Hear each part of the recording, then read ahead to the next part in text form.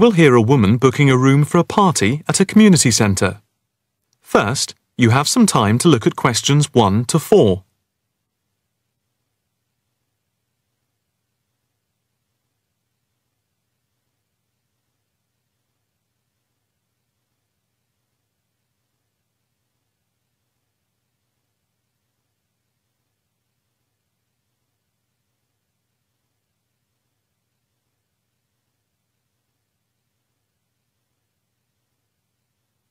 Now the test will begin.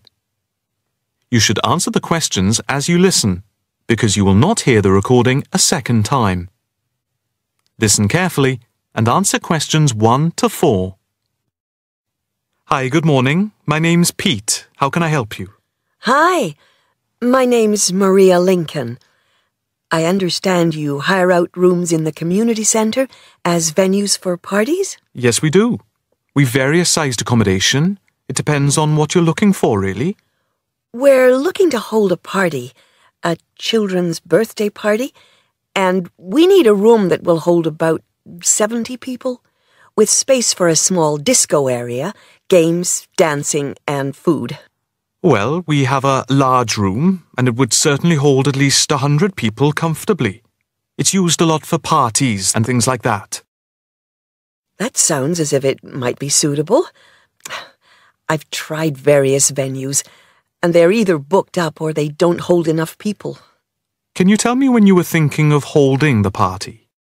I know it's short notice, but we wanted to hold it Saturday week. That's September 15th. Let's have a look. Yes, you're in luck. The Mandela suite is free then. I'll just write that down. M-A-N-D-E-L-A. And the time. When were you thinking of holding it? In the afternoon, from 3:30 p.m. to 9 p.m. Yes, okay. There's no smoking on the premises, and we're only licensed to have soft drinks. That's okay. I think I'm happy to go ahead. Before you hear the rest of the conversation, you have some time to look at questions 5 to 10.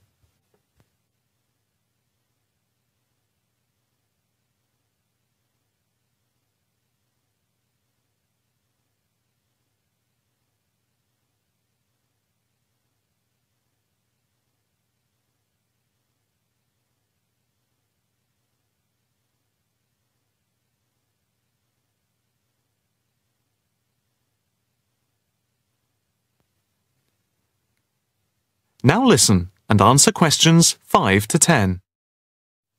Can you just give your postcode? Yes, it's PA5 7GJ. Fine. And the flat and street number? It's flat number 40, and the street number is 35.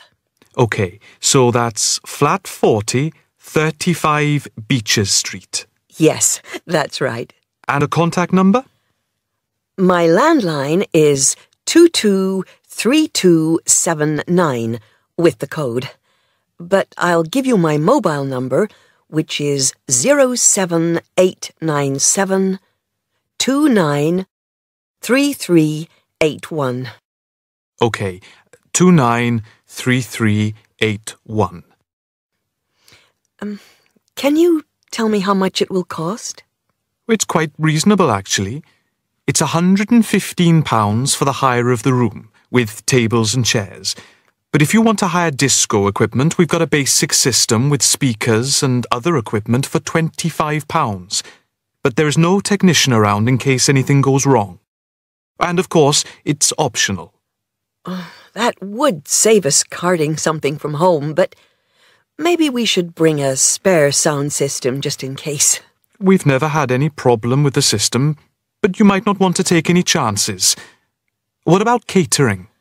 Well, we had thought of getting everyone bringing something. We have someone who can do catering for £9 a head, including the cake if required. That's handy, but it's a lot as we have a fairly tight budget. So, you want to go ahead with the booking? Yes, certainly. Okay. I need to take a deposit of £30, which is refundable.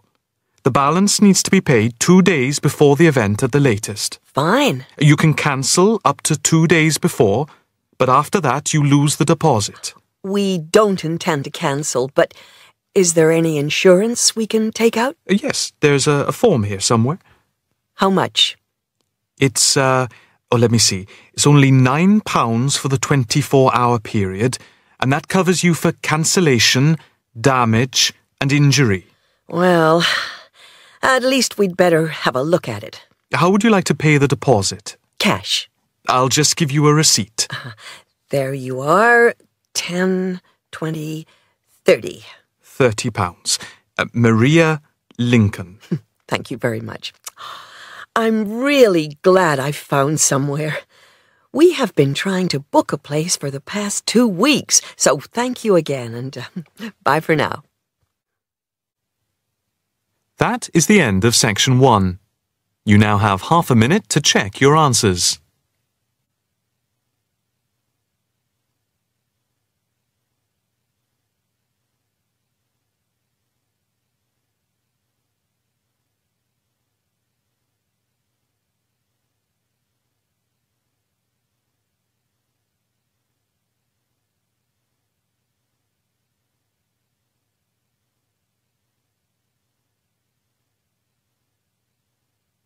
Now turn to section 2.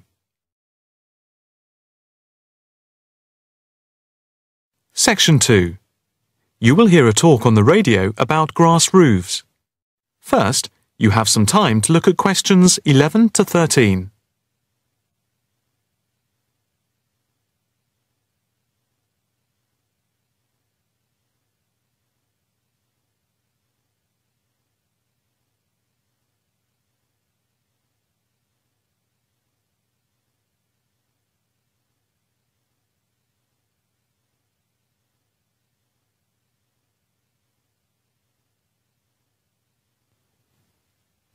Now listen carefully and answer questions 11 to 13.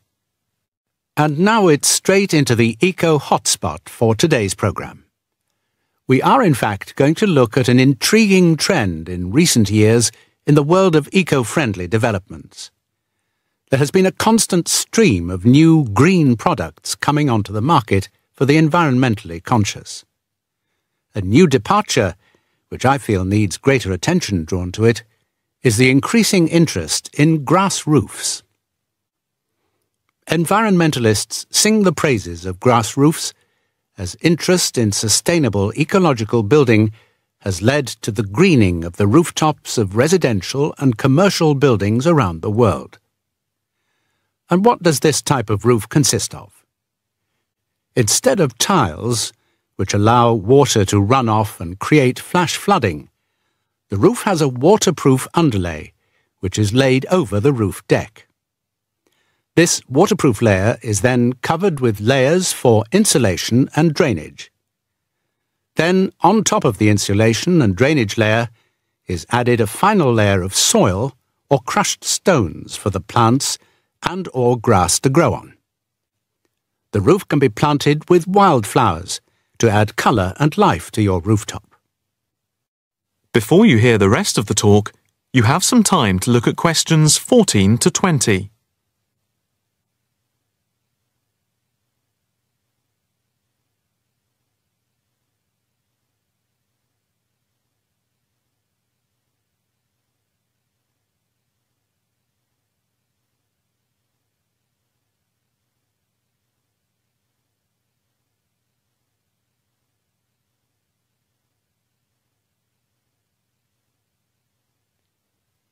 Now listen carefully and answer questions 14 to 20. As for the benefits of grass roofs, in spring and in summer they're very pretty as flowers spring into bloom. Moreover, in summer, grass roofs are of particular benefit in cities because they keep any building cool by reflecting the sun's rays. In winter, the grass roofs insulate the building, helping to prevent heat loss. The roofs require little maintenance and are better than any other roofing material. They encourage biodiversity by attracting bees and birds, and they absorb water runoff, which helps prevent flash flooding. In fact, the gravel layer retains 71% of the rainwater that falls, thus helping to prevent flash flooding. In winter, the brown soil is a bit more evident, which can look unattractive if the roofs are not tended carefully. But that is a price worth paying, and I would say that they come highly recommended by those who have them. If you compare grass roofs with tiles, the latter do certainly look very tidy, but at a price to the future of the planet. The main drawbacks of tiles, though, are the water runoff and the absorption of heat from the sun's rays in summer. So, if we are to save the planet from the ecological point of view, tiles do not come recommended. The only roof that I can think of which has similar ecological credentials to the grass roof is the thatched roof. Thatched roofs are good insulators and very attractive, but very pricey and not ideal for cities.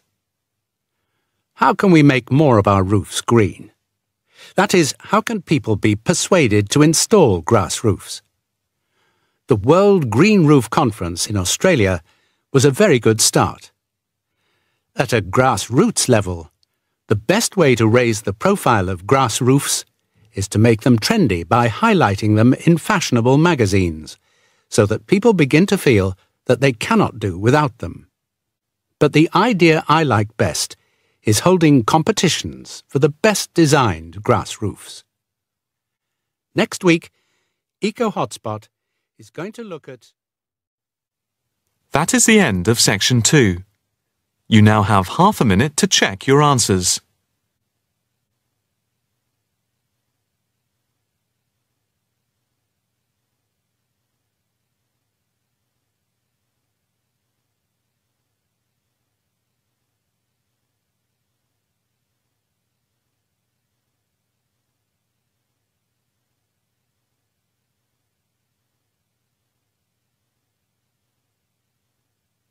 Now turn to Section 3.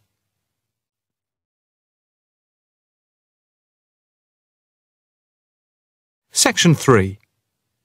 You will hear a female and a male student talking to a female tutor about a self-evaluation form. First, you have some time to look at questions 21 to 26.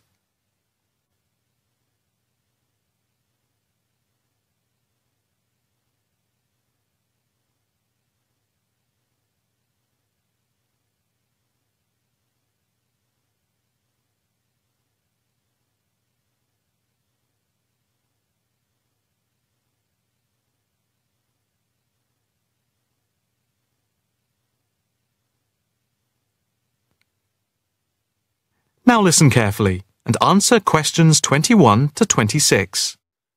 Now, Mark and Anna, I have to say that I thoroughly enjoyed your joint presentation on the application of robotics in a non-industrial setting to the group on the 2nd of December, and it is clear that you have both devoted quite a lot of time and effort to it.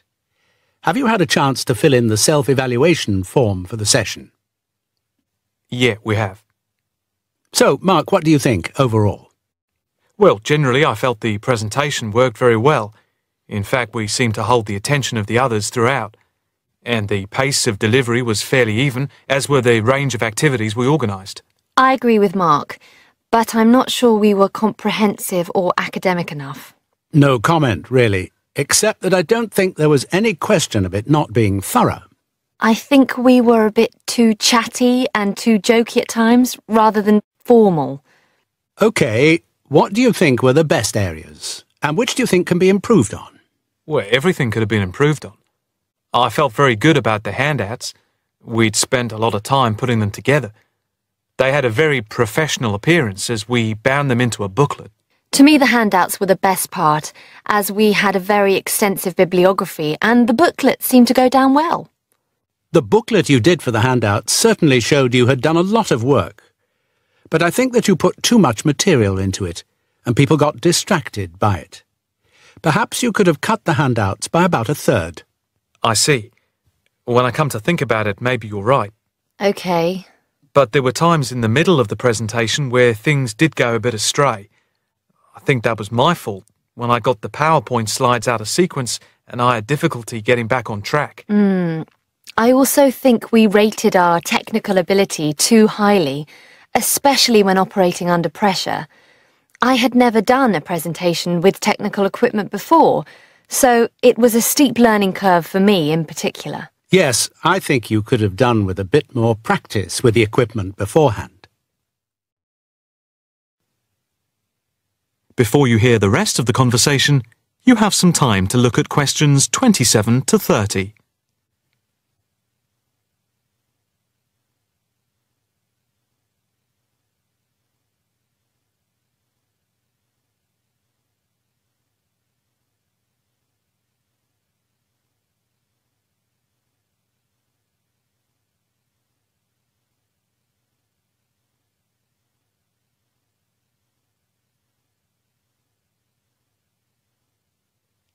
Now listen carefully and answer questions 27 to 30. What about the next item on the feedback form? The aims and objectives. I think they were very focused, and we followed them through well, I think. We wanted to show how Europe was lagging behind other areas of the world. Yeah, I think they were clearly set out. Yes, agreed. No comment there. The diagrams and charts were appropriate. Yes, I have put that too. They did work well in helping to illustrate and break up the presentation by cutting down on the number of words and text on the screen. What about delivery? Well, I think our performance was average. It was difficult to coordinate speaking and presenting the material at the same time. I was quite self-conscious of what I was doing. It was down to a lack of experience. Unfortunately, both of you had the habit of standing in front of the projector, so you kept blocking the image on the screen. To me, this is the area that requires the most improvement. The section on the predictions of the commercial application in the future, I think, appeared a bit haphazard. To me, it was a weak point of the presentation. And I think that some of the slides could have had fewer words. And we could have done some fancy graphics with the words. If you had to give yourselves a mark overall, how much would you give out of 10? 6, maybe? I'd be happy with that. Though bits were probably nearer a 7. So I'd say a 6. Anna, what do you think? I think for me it's perhaps a 7. OK. Did you find the task and the evaluation useful? I think... That is the end of section 3. You now have half a minute to check your answers.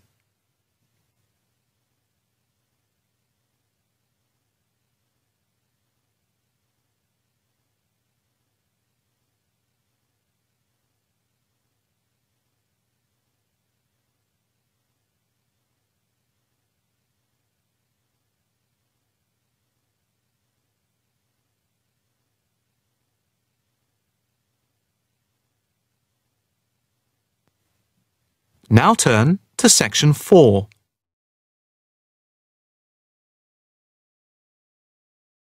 Section 4. You will hear a talk on local businesses at a university business centre. First, you have some time to look at questions 31 to 40.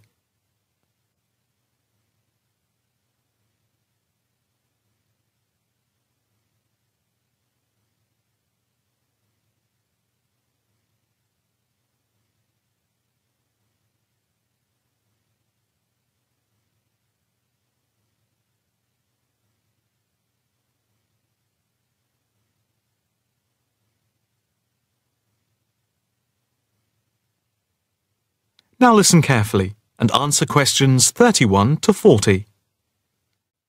The subject of this evening's talk at the North Bank Business Centre is local businesses in the area surrounding the university and the benefit they bring to the employment prospects of people in the local area, especially young people at the beginning of their career.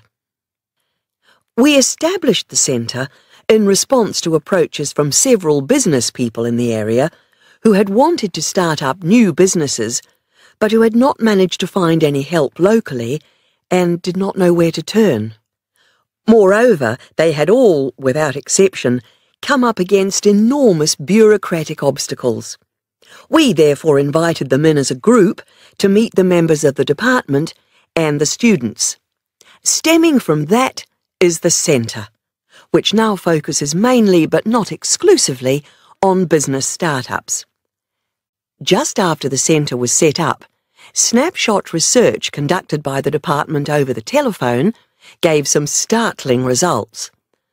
The information about local businesses revealed that 3 out of every 10 local business startups that we could collect information on had failed within the first 6 months, and another 5 had gone within the year, leaving only 2. The most common reasons given for the business's closing were, first, high rents, which are 33% higher than the national average due to the area being very central. Second, lack of knowledge about grants, basically because of ignorance about how to access them.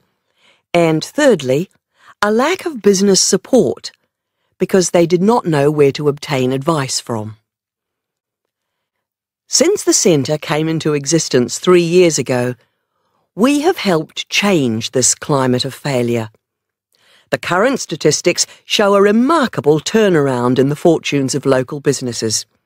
And now, after a year, only 2 businesses close out of every 10, compared to 8 before the centre was set up.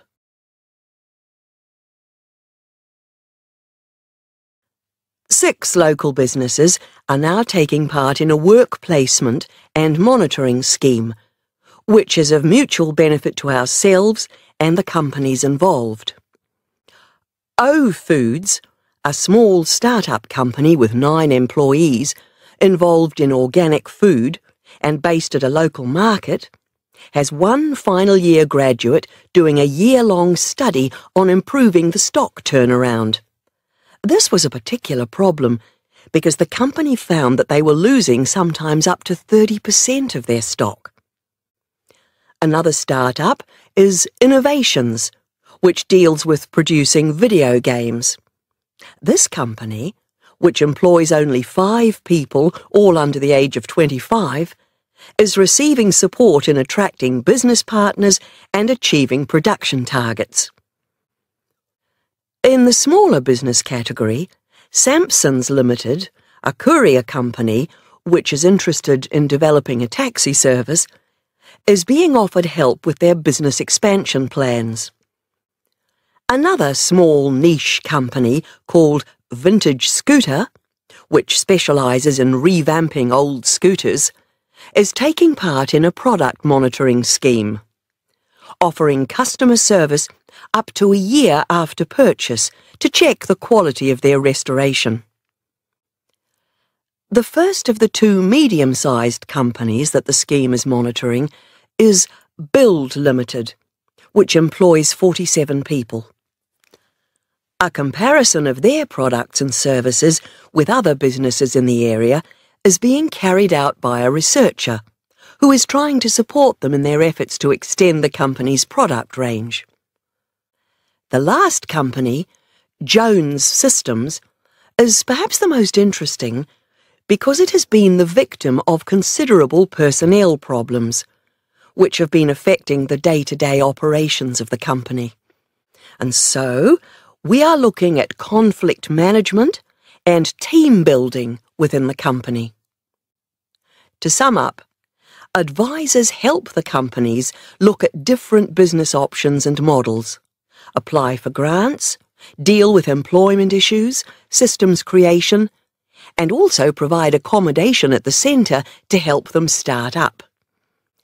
E-mentoring for fledgling businesses is also in operation for those who find it difficult to attend the centre personally.